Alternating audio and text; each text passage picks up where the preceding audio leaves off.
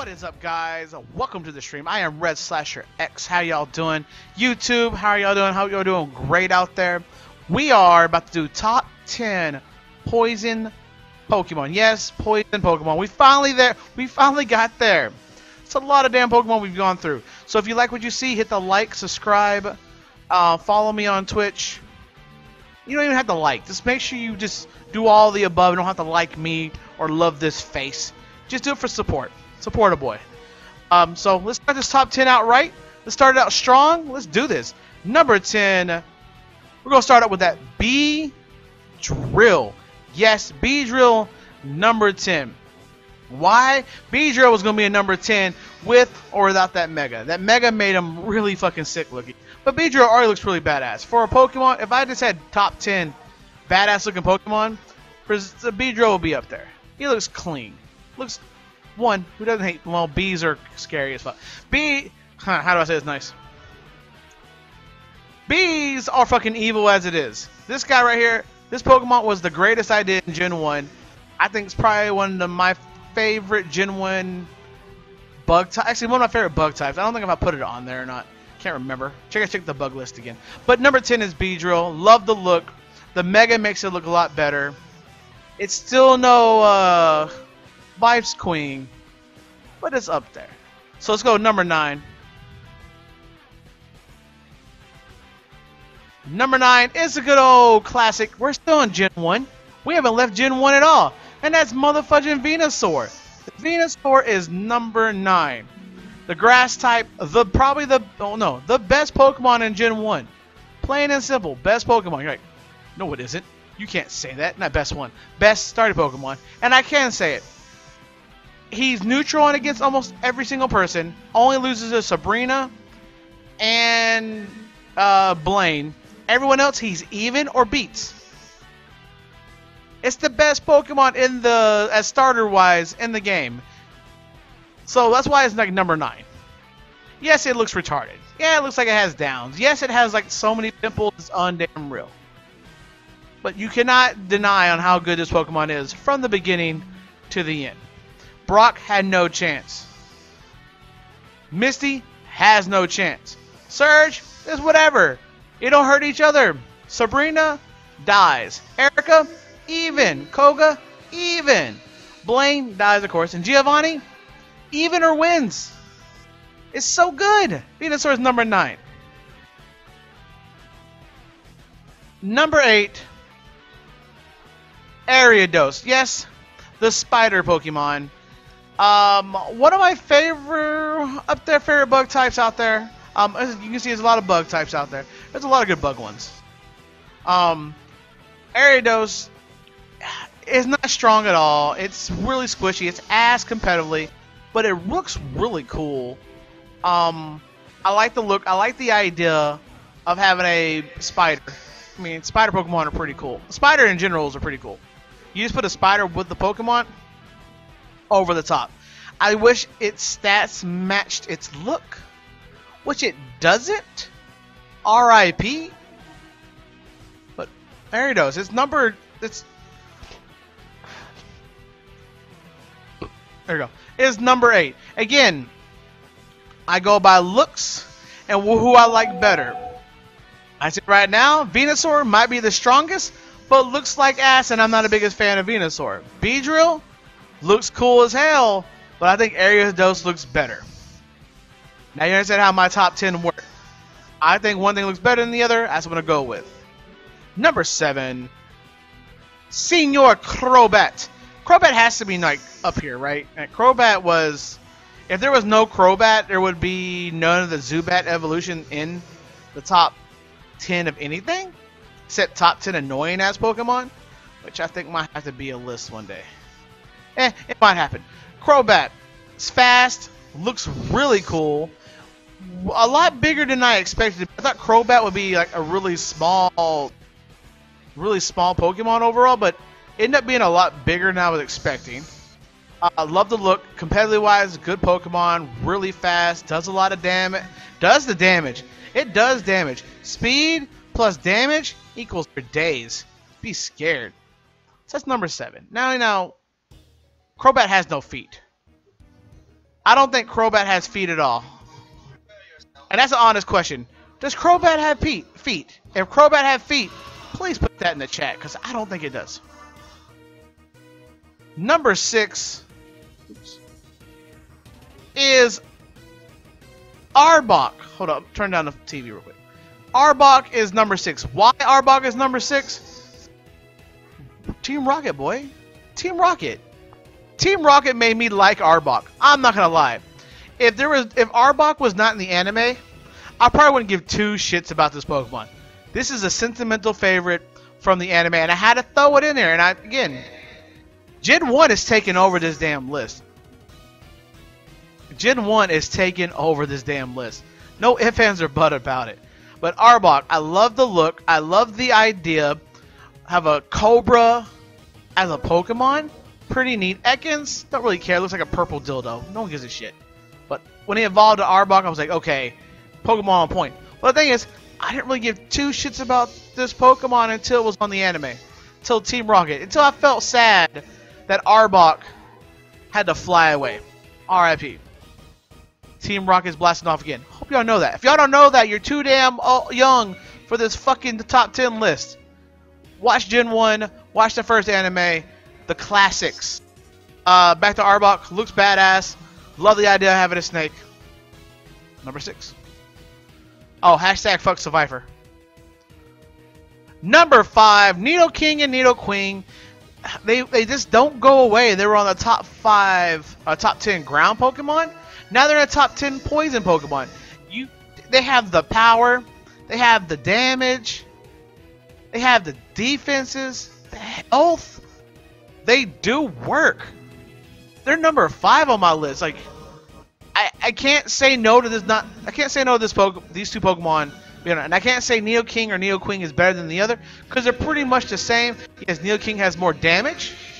Nidoqueen has a little bit more of the tankiness. So give and take, but these Pokemon are pretty much the same. Has about the same move pool, and that's about it. I mean, I can't say one or the other. So at number 5 is Nidoking and Nidoqueen. If you have any idea, I mean, if y'all have your own top 10, make sure y'all put them down there. Am I missing a Pokemon? Am I missing a Pokemon? Being honest. Yes, they were, which is very convenient. Number 4 is Toxicroak. You're like, whoa. Shocker. This is not number 1 on your list? No. These top 4, this is the hardest decision I had on the top 4 in a long fucking time. I'm being legit as possible. Number 4, Toxicroak. These last 4 Pokemon was the hardest decisions I've had in all my top 10s. Except maybe with the bug or normal type, I think. Maybe on grass. No, on grass was pretty damn simple.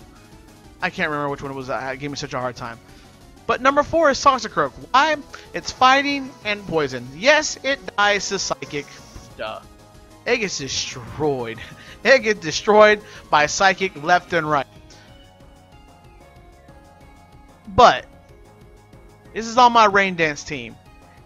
He is a good. If he has someone supporting him, keeps him alive, he will blow people up for days. He has the damages.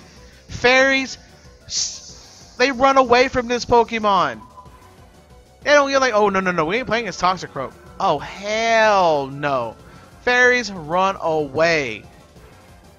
Ghost types, psychic types are afraid of that sucker punch that might happen. Like, ain't gonna do it. Ain't gonna do it. Water types be throwing surf on this boy. They'd be like, oh, thank you for the health. Are we strong, boys? I mean, that's what Toxicroak is. That's why he's my number 4 favorite Pokemon. I think he's number 1 in fighting. And see, he absorbs the water, loves Rain Dance, and has the power to fuck people up. Number 4, Toxicroak. Plain simple. That's my boy right there. And he pretty much is younger, or his pre-evolution state put Brock in his place, let's be honest. Number 3 is Gengar. You're like, whoa. Toxicroak and Gengar? Both of them not in the top 2? Red, you drunk? I was drunk when I made this list, I'm not gonna lie. I had a couple lot of shots. A lot of shots that day. I made this thing. Gengar is number 3, which is probably going, what the fuck? Draco is on tilt right now. I see Draco going, what the fuck? Who is higher than Gengar and Toxicroak? Just saying, these guys, some of y'all have to be on tilt. Like, okay, they don't even know who top 2 is. Throwing out the substitute out of nowhere. Alright, so why Gengar is number 3? 1, he's OP as fuck. 2, he's my favorite singles competitive Pokemon. And 3, his Mega Evolution is pretty much like the best, I think the best Mega Evolution in the game. No ifs, ands, or buts about it. You're like, what? Yeah, I think his Mega Evolution might be the best in the game. And if you ever see it on Pokken, OP as fuck. Destroys everyone. So, we all know about Gengar. He has the power. If you don't know about Gengar by now, then you've never been fucked by a Gengar. And I mean, yes, the Ghosts can affect normal thing when they throw the D inside you. Watch out for that Gengar. Now, number 2 is motherfucking Muck. You think I was gonna leave Muck out of my top 5, 4, 3? Number 2? Muck had to be a number 2. If you never watched my first gen videos, top 10 first gen, Muck was up there. Muck was high on that list. I wasn't drunk. I remember shit. I had to go through my old videos to make sure where I had Muck at. Muck's number 2. Muck is OG. Muck's a beast. Why Muck beat Gengar? Gengar is Poison and Ghost. And Ghost is number 1. And Poison, I don't like him. He dies to Psychic. Muck don't die to shit. Muck OP. Muck has a super fucking tank. Yes. Come backwards. You know what Muck is, come. It's okay. Yes, Muck is number 2. Mismy will be the happiest wherever the fuck she is. I said that whatever the fuck she is. Not where. What the fuck she is. About this damn Pokemon being number 2. Muck is my favorite poison type of Gen 1. Gengar is my favorite ghost type. Not my favorite poison. Gengar died to Psychic. Pissed me the fuck off. That's why I had such a hard time making Gengar into my top 10 list back in the day until I started learning the power of the Gengar. Muck, on the other hand, he's a tank. He just chills there. He gives hugs to Ash, which is still weird a lot of ways. I think he hentai fucked him. That's a whole different point. He's tanky. He does decent damage. Like, what else is there to do? Like, what else is this? What else is better? Muck, one of the best poison types in the game in general. This takes a lot of damage. He's a tank. He does work. Say it. Hashtag fuck Weezing. Hashtag fuck Weezing. You stand up for this? Well, number 1's going to make sense to everyone else here. Because I think Muck is really good. But number 1 on my list is an easy number 1, and that's Roseade. Like, you don't think I have Roseade? My, second favorite grass type? And my favorite poison type is Roseade. You're like, what? You didn't think I would have my Roseade number 1? Y'all know how much I love this Pokemon. I have confessed Rule 34 feelings over this Pokemon. You understand? I would pollinate the shit out of this Pokemon. I'm going a little too far for all this. I was make that step we shouldn't have made. I took a step there. I think I crossed that line I shouldn't have crossed. Humans and plant life shouldn't be fucking. Alright? But Roseade is my number 1. Y'all thought I would not have Roseade in my number 1. Y'all understand that this Pokemon has Dazzling Gleam, right? It's a poison type. It's poison grass. It's the better version of Venusaur, except Venusaur has that thick fat or some bullshit like that. So, number 1, Roseade, boys. You didn't think? Y'all, see, I like putting my chat on tilt and making them go, what the fuck just happened? 1, I put Toxicroak number 4, which is weird, I understand, but Toxicroak is my top 5. He's going to be a top 5.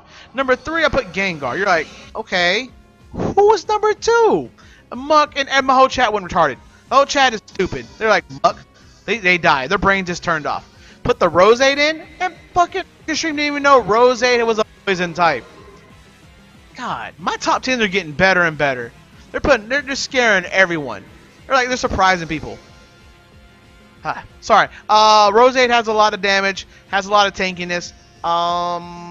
Lives for days, dies to psychic, and fire, and flying. Yeah. So there you go. That's my top 10 list, and let me go through the pictures real quick and tell everyone what it is. Number 10 is Beedrill. Number 9, Venusaur. Boy is bulky as hell. Number 8, the fuck, Ariados, because I like them spiders over bees.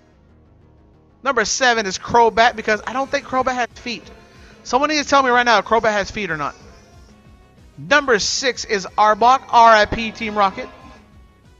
On that note, Team Skull is going to be looking clean as fuck right now. Team Skull looks really good. Number 5 is Nidoking and Nidoqueen. Why? Because they're the same fucking Pokemon to me.